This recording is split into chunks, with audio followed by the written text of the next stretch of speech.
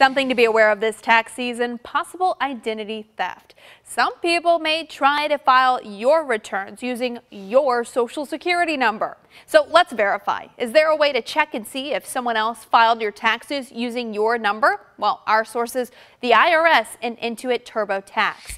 Here's what we found. In many cases, you won't find out until after a second return is filed.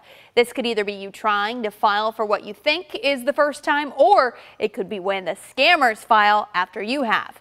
If the IRS stops a suspicious tax return filing, they might send you a letter 507 IC. This would ask you to verify your identity either through phone number or through the IRS's identification verification service. You'll need your basic personal information as well as the previous year's tax return and supporting documents like your W-2s. If you think this may have happened to you, get a hold of the IRS either online or by phone to start the process of getting things straightened out. You should also call your local police department to file an identity theft affidavit form with the IRS. If you have any questions about taxes and want them verified, reach out to us. You can email us at verify@whas11.com, or you can message us on Facebook or Twitter.